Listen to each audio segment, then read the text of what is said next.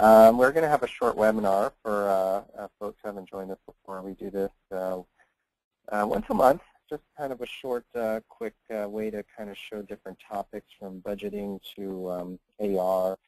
Today we're just going to cover really a couple of neat things. I think users are aware that they can do an inventory as well as some of the utilities in inventory that should be run whenever you notice things are out of whack.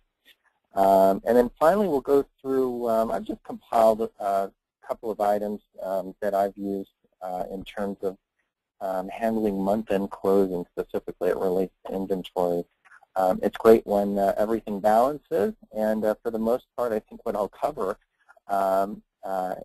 is essentially the process when everything balances.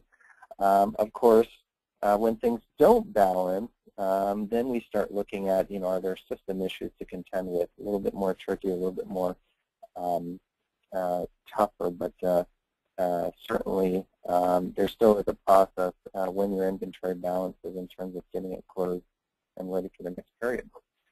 So let's get started. Again, we'll kind of rehash some of the topics. We're going to go through the inventory tables that hold information, whether you're looking at reports or really pulling information out of math. I'll just show you really the handful of tables that store most of the information and inventory that you're going to use. I'll show you how we can add some additional information to the item maintenance tab. Namely, we'll look at one of the transactional tabs in item maintenance, and we'll kind of see how we can add maybe user and posting information to one of those tabs. We'll talk about when it's appropriate to use or rebuild source utilities. Also, one more thing I'm going to add is when it's appropriate to use the recalculate balances utility. So there are a couple of utilities in the inventory module that we'll take a look at. And then finally, we'll go through the process in terms of how to close inventory. And we'll go through that in detail. Okay. So first, the inventory tables that hold information. And I'm using essentially Math version 4.5. If you're using Math version 4.3, the table names are a bit different. Okay. And certainly, if you are, I can always shoot you over the old table names. Essentially, the item transaction history used to be called the item 5 table, the item warehouse used to be the item 2, and the item cost of the item 3. So, but in today's version 4.5, some of the tables that you can pretty much get everything out of are listed here. The CI item table, if you go into inventory maintenance and you find the item description, the valuation type, pretty much most of the information you find on those first two tabs in item maintenance, you'll find in the table CI_items. Okay. Likewise, if you run a detailed transaction report, you're going to find that information in the item transaction history table. And we'll pull that out in a minute so you can kind of see what you're getting. If you're running a stock status report, you can get that information in the item warehouse table. If you're running an inventory valuation report, you can get that information using the item cost table and the item warehouse table. Essentially what Math does is the item cost table will have all of your tiered inventory information, your lot number, your serialized inventory, as well as FIFO and LIFO tiers. If you store any items using average or standard cost, you'll find that information in the item warehouse table. So if you're running an inventory valuation report, whether it's in Crystal or Excel, and you're trying to kind of replicate it, you'll actually have to find that information in these two tables and then essentially combine them to equate what you get in an inventory valuation report. And then finally, the lot serial transaction history table essentially is a table that holds all of your lot serial transaction history. So all the transactions related to lot and serial numbers are going to be housed in that table. Okay, so let's revisit this detailed transaction report and kind of get an idea of what we're going to see if we pull that information out into Excel. I'm going to go into Excel. I'm going to do a database query. You've seen in some of my other seminars. I like pulling this information out into Excel. I'm going to go out. I'm going to use the ABC company. It has a fairly small amount of data, manageable. And I'm going to go to the IM underscore IM transaction history table. If I open it up, it's going to have a handful of fields in that table. So I'm going to pull that whole table out. I'm just going to accept all the prompts. I'm going to push it back into Excel. Of course, Excel asks me to log in or enter my credentials twice. So this table essentially has our item code, warehouse, transaction date, transaction codes, which we'll also look at within NAS, and I'll kind of give you a list of what are all the different transaction codes in NAS. We have an entry number. We have the fiscal year, fiscal period. So we have a lot of information in this table. If you were to run a detailed transaction report, you would essentially be getting all of this information just in a nice formatted report.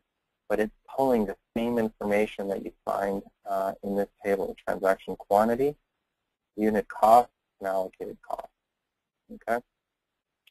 Something else we have in this table that you may not be aware of is every time we have a transaction, we have, like this is actually coming from the sales order module, we actually have a date updated, a time updated, and a user updated key. Now this user updated key is just a number. If we wanted to, we can also look at another table in NAS to find out who number 3 is.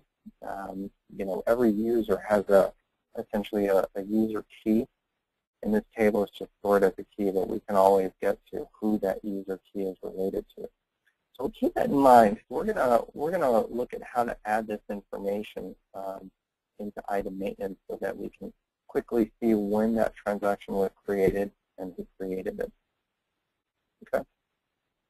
So it's just some helpful pieces of information in terms of just understanding where that information resides in NAS. Pretty much you can get everything in inventory, at least in stock maps, from these 5 tables.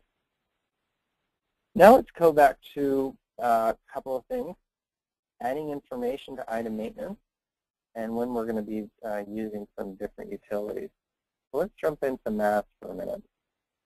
We go into the inventory management module. We go to item maintenance from the ABC company. I'm going to pull up an item. I'm going to go into the transactions tab, and you'll probably recognize that this information I said is similar to what we'd find in the item transaction history table.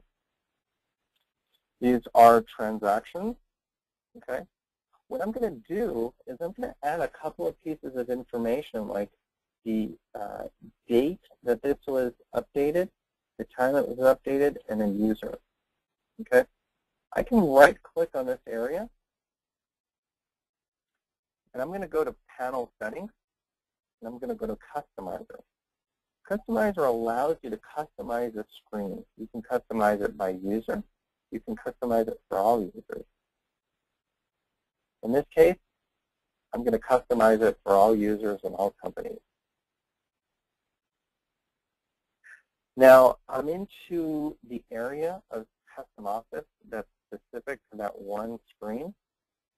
What I'm going to do is I'm going to double-click this screen, I'm going to go into the format section. Now again, we're getting into some kind of topics of custom office that we certainly have seminars and some neat things you can do in custom office. Certainly you guys can always get more information from one of our consultants on how to do this.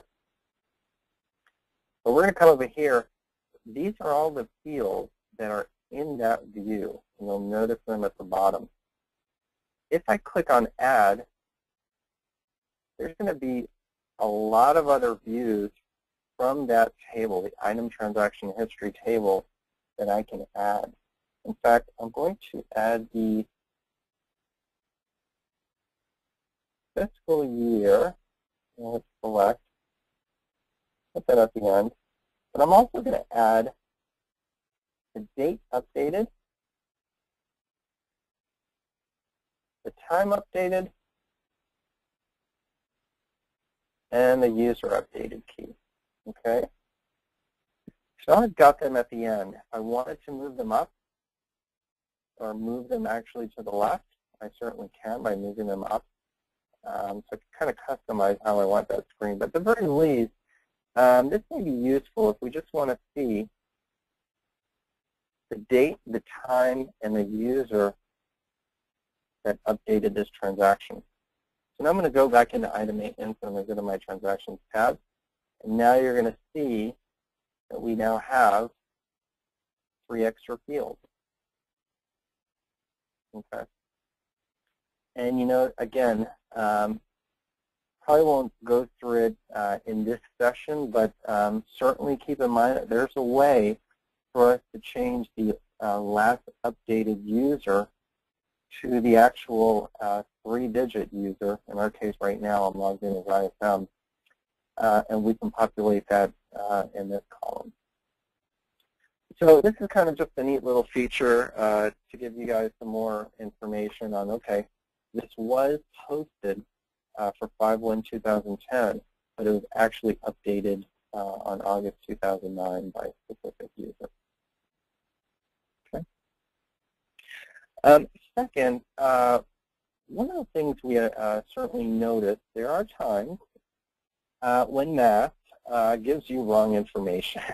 And certainly, you know, the first thing we want to find out is you know, is it just a calculation issue, or is there certainly, you know, some bad data in the system? Certainly, once we find out if there's, you know, simply, you know, a miscalculation. When I say miscalculation, if I go to my quantities tab and I have quantity on sales order, so it's 5 in warehouse 1, 12 in warehouse 2, and I come down here and my total says 11, then I know there's a calculation issue. Another calculation issue we might find is if I see that there's 5 on sales order, and I go to my orders tab, and you know, you may have to do some, you know,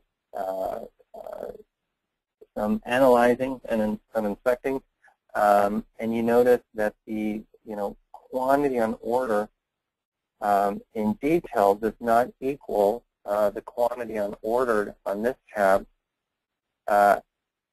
and you know, you have reason to believe that this, you know, information is incorrect. Then essentially we're, you know, our first route is it's a calculation issue. Every time a transaction happens in math, multiple tables are impacted. Every time you process an order, every time you process a purchase order, you do an inventory adjustment, math goes and updates a multitude of tables. There may be a situation where one of the tables did not calculate correctly. So if it is a calculation issue, okay, the first thing we do is we look to rebuild the source. Okay, and I'll show you that in a minute. If you have reason to believe in the quantity tab that the on sales order amounts are incorrect, we're going to want to rebuild the sales order calculations, or what we call in math the sales order source. If we have reason to believe that the on PO is incorrect, then we'll go ahead and rebuild the PO sort. And then finally, after rebuilding these sorts, there's going to be another area. We're going to rebuild the inventory sort. So there is a utility in Library Master under Utilities called Rebuild Source Files. And right off the bat, you do get a warning that says, this utility will recalculate some balances. If you're familiar with Excel, you know that sometimes in Excel, you might have cells that do not add up properly. If you click F9, that will essentially recalculate your spreadsheet. Well, that's what this function in Math does. It essentially behaves like an F9. Okay, it doesn't add fields to Math. It doesn't take away fields. It simply recalculates where it needs to recalculate. Okay, all of the utilities in Math essentially warn that this should be, performed under the direction of a representative. Certainly, if you are rebuilding key files, if you're certainly reinitializing data files, certainly you should discuss that with us before you do. Rebuilding sort files is like an F9. So certainly, when you're comfortable with the system and you find that you've identified that a calculation is off, certainly you can perform this utility. In this case, if we identify that a sales order balance was incorrect, what we would do is we would go into the sales order module, click on the ABC company, hit proceed. It's going to tell you, do you want to recalculate the open sales order quantities in the inventory master file? That's exactly what we want to do. We're going to hit yes. After we're done there, it's always good to secondarily rebuild your inventory master file. Okay, so common utility, if you've done your research and you know that one of the amounts in your stock status report are incorrect, or if you're in inventory maintenance and you see a total balance that just looks incorrect, this is the first place we usually go. Certainly, another utility, if we have some calculations that are incorrect, or we know that an ending balance is incorrect, we can go into inventory, we can go to utilities, and we can recalculate item history. Now what this does is this goes from the beginning of time in your system, and it recalculates beginning and ending balances. I strongly urge you, if you're going to have to perform this function, that you do this possibly after hours or when folks are not in the system, because this may take, depending on the size of your detailed transaction table, may take some time for it to process. And you certainly don't want to lock folks out of inventory while you're performing this. Okay, so certainly a couple of utilities that could be run if you notice something is off in your inventory. Now the second route, if those rebuild utilities just do not fix your issue, then we start going the route of, do you have some data issues or some program issues, and that's going to usually take a consultant to help you guys understand did something not post to one of the tables in Math, or do we have an issue that we need to evaluate and address. Okay, excellent. Let's now go back to our topics. We went through adding some information into our maintenance tab, also rebuilding sorts and recalculating inventory balances. So let's talk about how to close inventory monthly. Go down. That's some end of the month closing tips. We're going to actually go into Math and see these done, but let's kind of talk about some of these. The first thing we're going to do is we're going to first correct negative tiers. For those of you that have FIFO and LIFO, math does allow you to sell into the negative. Okay, so what essentially happens is math will sell into the negative, will essentially cost the item using the costing hierarchy, and then subsequently, if you purchase or make an item, you essentially have negative tiers and subsequent positive tiers. At the end of the month, what you should do, as just part of housekeeping and keeping your inventory system clean, is run a negative tier report, which will essentially reconcile or apply your negative tiers to any positive tiers according to the valuation type you specify. Now, there may be some times where you have to create an inventory adjustment to adjust. If you have a negative tier, you sold into the negative, but you don't subsequently have a positive tier to apply to, then really you have to understand math, thinks you have negative inventory, you're going to have to do an inventory adjustment to fix. Okay. Remove zero quantity costing tiers and inventory utilities. This is something that, math does do, even though you have zero quantities on hand, there may be some tiers in your inventory files. So to keep your inventory clean, it's good to run this utility because this comes into play if we run a report and we don't, and we actually run it using the zero quantity costing tiers. The report is essentially going to give you erroneous information. It's going to give you information that you're just not going to be able to tie back to the GL. So I'll show you how to run this at the end of the month. Have a process for closing inventory transactions. This isn't so much a math topic, but certainly you just want to be sure that it's the end of the month and you have your sales, your invoices processed for the prior month. You have your receipt of goods processed for the prior month. You essentially are, making sure that you're counting apples to apples. If you're taking a physical count inventory, that you have a process that says that you processed your receipt of goods and you processed your sales invoices so that you're counting inventory properly. This, certainly becomes a problem, when you do a physical count and you have large variances. You want to be sure that, you've taken your PO, SO, work order, and inventory adjustments into account.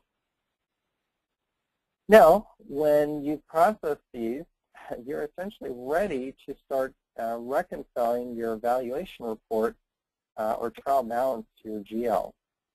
Now, with 4.4, version 4.4, we have the inventory valuation report. This is a real-time report. However, with version 4.4, we can now run an inventory valuation report by period and tie that back to the GL. Prior to version 4.4, you know that you used to have to print out your valuation report at the end of the month and essentially make sure that there weren't any other transactions that posted to the prior month for you to be able to use that report to tie back to the GL. Well, as of 4.4, the tables are essentially, we're using the detailed transaction tables so that we can look at all the transactions up to the end of the prior month and use that to tie back to the GL. Finally, run daily transaction registers to ensure that all of your GL postings are in the system. Of course, you know that every time you have a transaction, whether it's an inventory adjustment or a receipt of goods, it posts to the subsidiary ledger. but you still have a daily transaction register sitting out there. So if we find that we're comparing our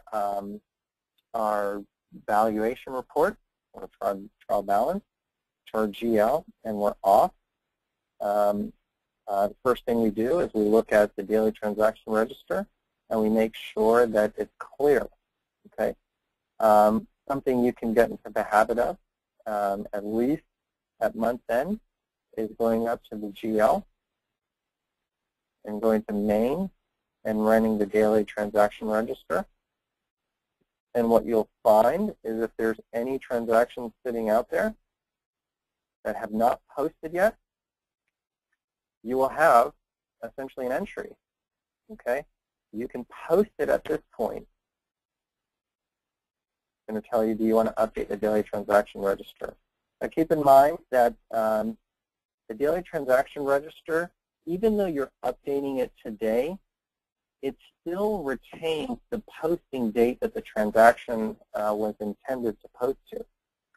So it's not going to change it to today's date. It's going to keep it at the date that Mass was instructed to post it to.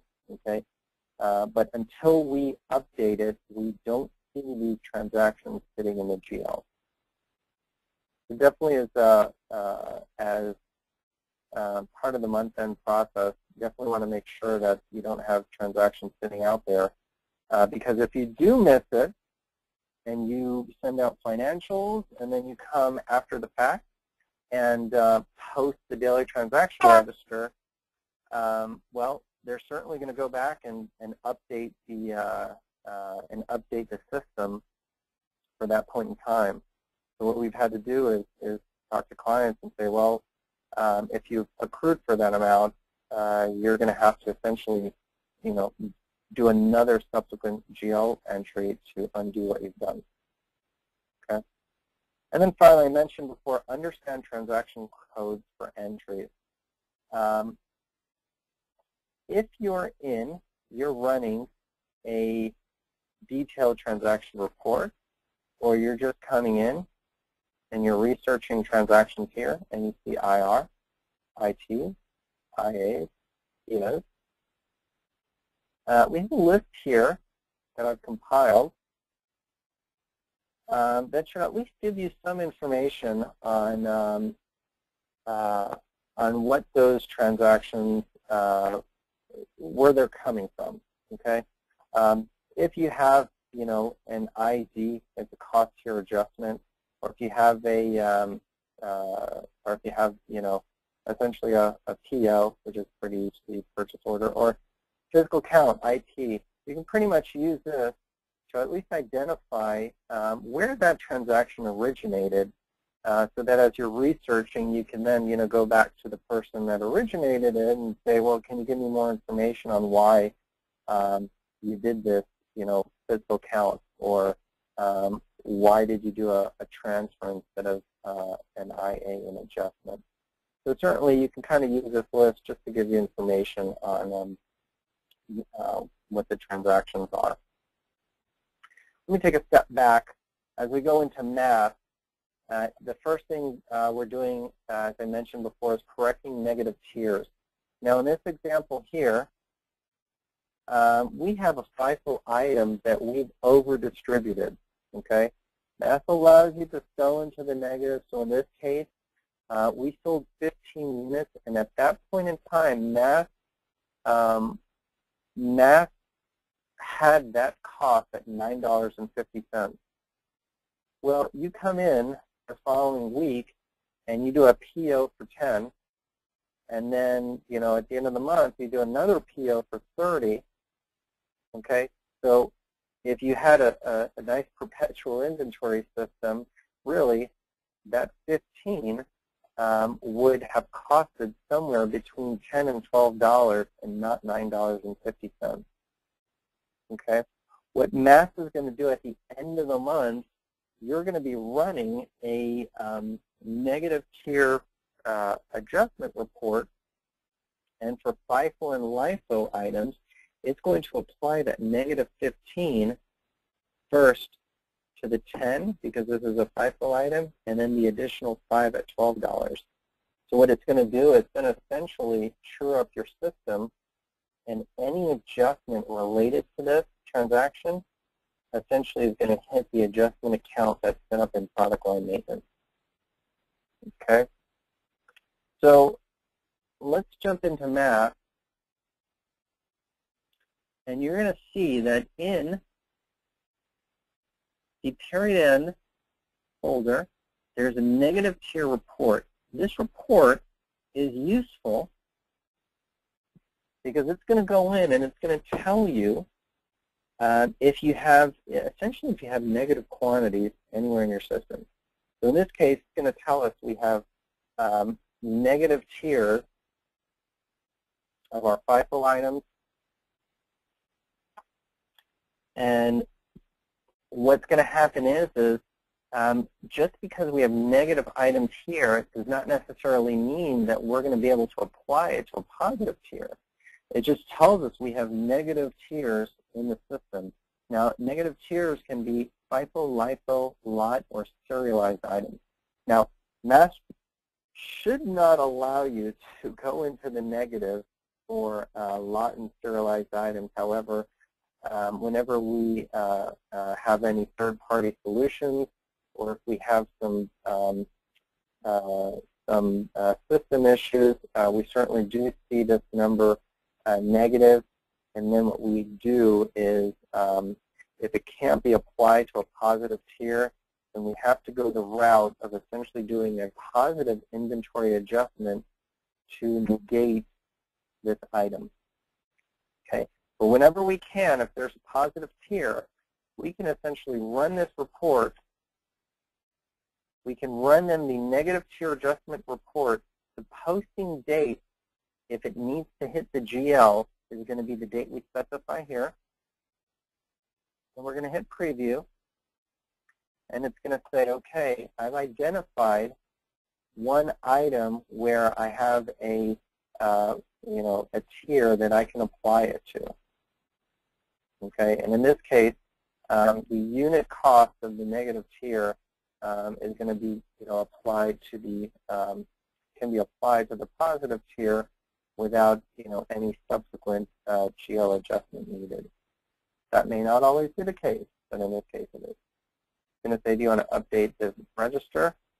And of course, you want to update the daily transaction register, which in this case was 0. Okay, so certainly running a negative tier adjustment or negative tier report and adjustment, kind of the first step in essentially getting your system clean for the end of the month. We also talked about running or clearing your zero quantity tier. Now, let me kind of explain what happens. If you run in your report, if you run an evaluation report, you're going to see a section here that says print zero quantity cost tiers. Okay? Math, there are times that math actually stores a zero quantity tier with a cost. If you end up selecting this, okay, you're going to have an ending balance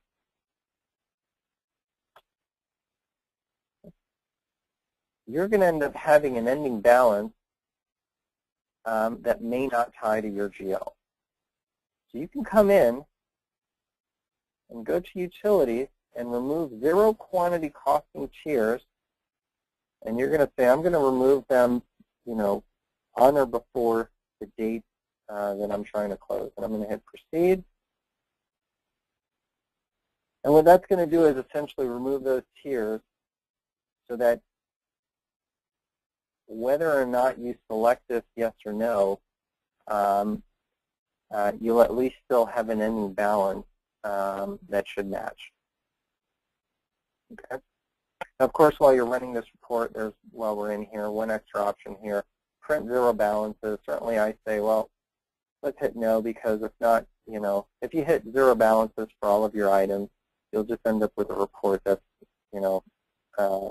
very much larger than what you would have intended. With no, you at least have a compact report. So certainly running your negative tier report or doing an inventory to adjustment will correct your negative tiers. Remove zero quantity costing tiers. It helps you out so that you don't run into any issues when running your valuation reports.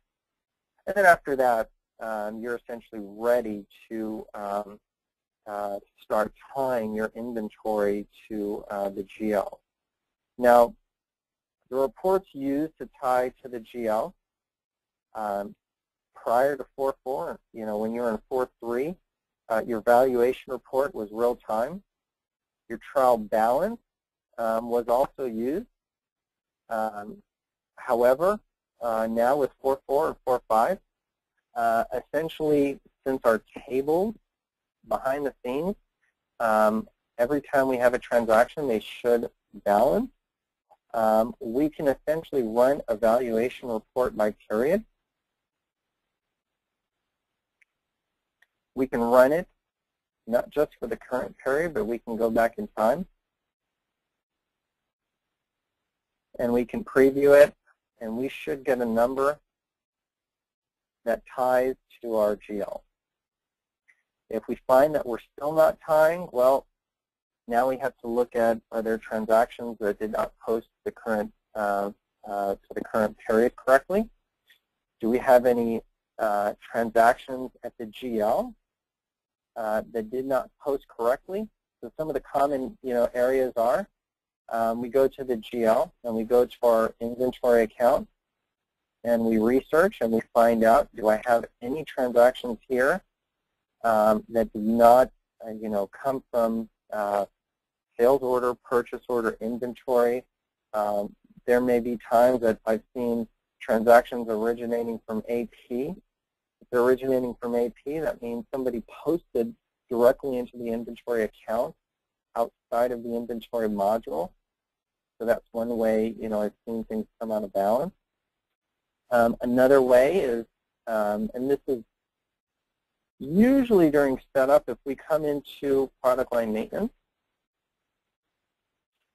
do we have our accounts set up properly in inventory adjustment? So you'll have to go through all of your product lines to make sure that we don't have an item posting to an account that we don't intend it to. Okay. So certainly those are the more common areas.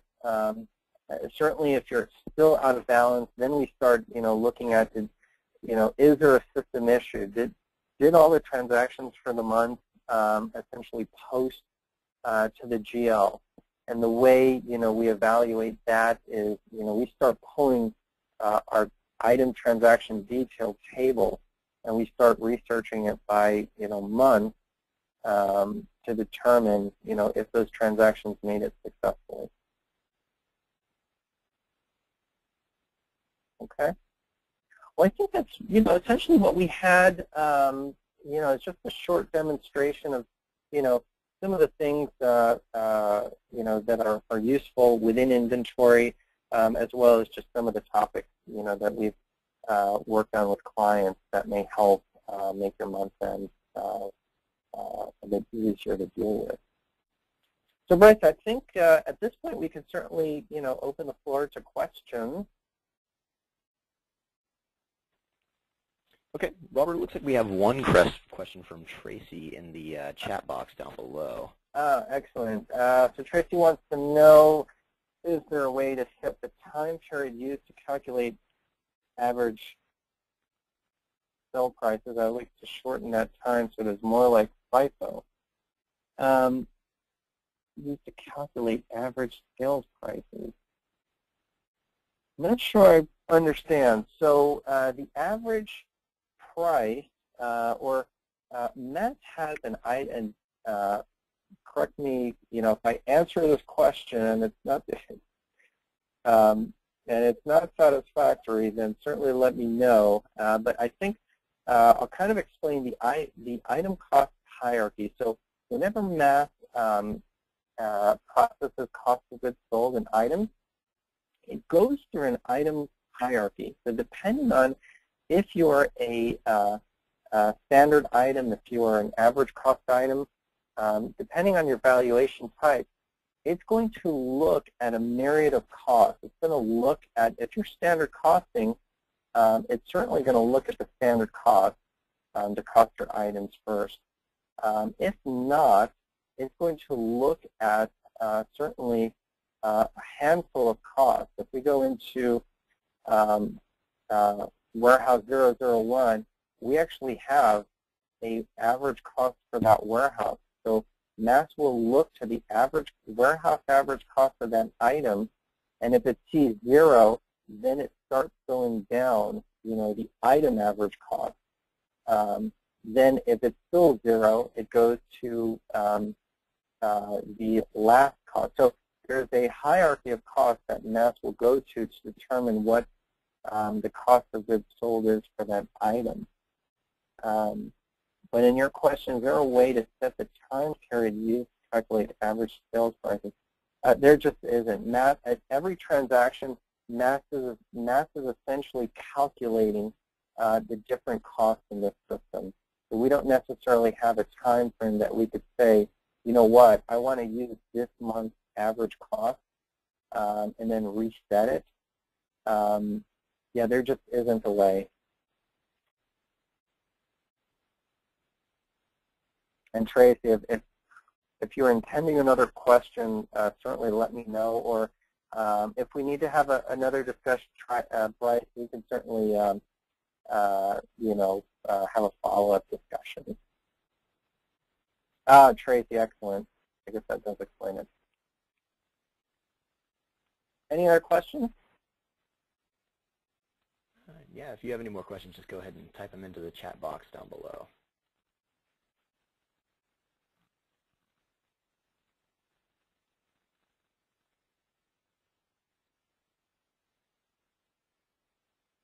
Okay, well, I'm looking for more questions. A couple of other things. Bryce did mention that we will be having a user group.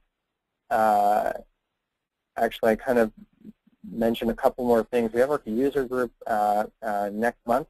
We actually have the product manager from Sage that will be going through what essentially will be, instead of MAS 5.0 coming at the end of the year, it's being rebranded as Sage 2013. So she's going to be giving kind of the road ahead in terms of the changes that are coming in the next version of MAS, as well as what does, what's on the horizon for the product beyond that. So it's always good to have, the product manager for Sage come and kind of give our clients some good information of where the product is going, not just for next year, but really the next couple of years. We've got some really some updates coming down the pike. We had our big user group last week, so we're going to be coming out with some good information on some reporting tools that are replacing FRX, namely Renovo FYI, which is really the closest FRX replacement that we've analyzed.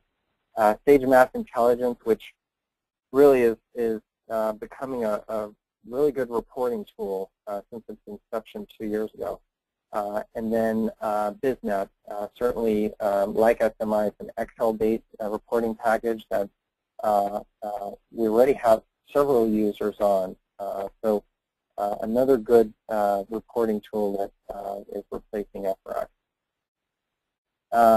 And then again, we'll be discussing more with our user group, and as we come close to the end of the year, we'll probably have another demonstration of Sage 2013.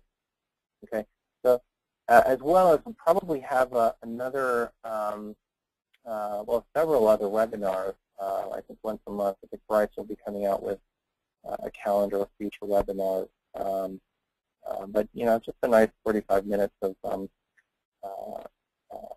topics that you guys find interesting. If there's any other questions, Oh, there are not. So it's been a pleasure. If you guys have any questions, certainly Bryce will have some contact information. And Bryce, I'll forward you this this PowerPoint presentation. I think the inventory transaction codes are always helpful to folks. And we'll leave it at that.